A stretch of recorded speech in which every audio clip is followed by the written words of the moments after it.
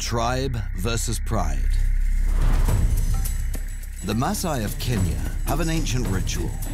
To earn the respect of their tribe, the young men prove their skills and bravery by killing a wild lion. For thousands of years, this was deemed an essential tradition. But with time, the number of Maasai has increased, while the number of lions has declined. So to save the lions, the Maasai elders proposed a change. Killing was substituted for a different form of physical engagement: athletics.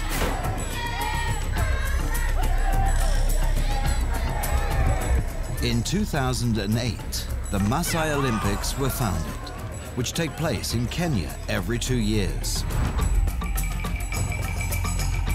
Now there is a hunt for medals, not lions, and conservation education has become blended with sports.